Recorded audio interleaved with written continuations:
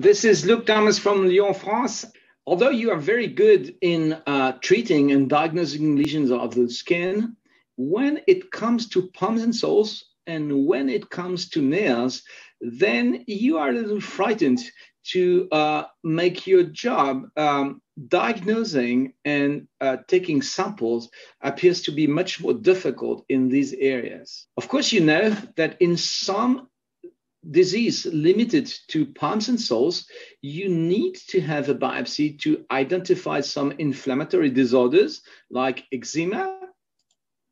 You know perfectly well that some cases of lichen planus of the nail unit needs biopsy.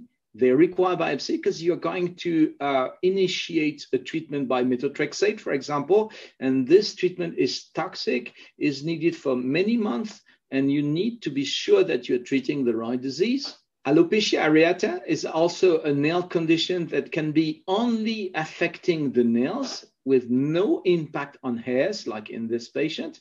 And in that case, you need to be sure that you are dealing with alopecia areata and not another disease to choose the best appropriate treatment. There are many inflammatory diseases on palms and soles and nails that requires a histopathological diagnosis, but there are also many infectious diseases on palms and soles and nails that would require a biopsy also. Of course, there are many situations on the nail that are induced by trauma. There are many tumors on nail units, on palms and soles, and some of them are benign, but some of them are malignant. And you want to know in what patient you need to perform a biopsy and how to perform that biopsy. You need to know also that there are alternatives to surgery in front of any kind of dermatosis, infection, trauma-induced disorder, or tumor on the extremities. And these alternatives are, of course, thorough examination of the entire skin and mucous membrane of the patient to diagnose psoriasis, alopecia areata, lichen planus, for example. But you know also that dermoscopy offers an interesting alternative to biopsy in many conditions, especially benign.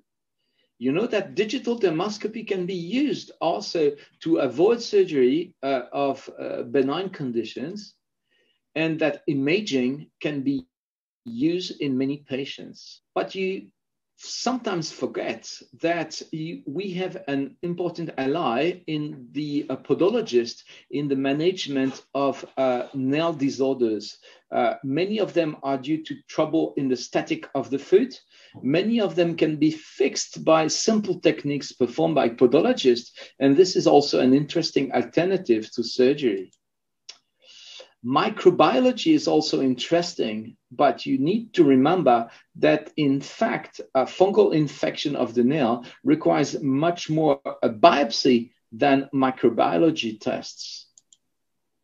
So this is why we will review all the indications of biopsy on acral sites, palms and soles, and nails. We will see how to get a good biopsy to identify inflammatory diseases, for example, on the nails, but also on palms and soles. We will see what is the best method to clearly histopathologically identify malignant tumors of the nail unit, like melanoma and squamous cell carcinoma. And of course, you will know how to do it yourself and not refer all these patients to highly trained specialists. So if you want to know all that, how to do this,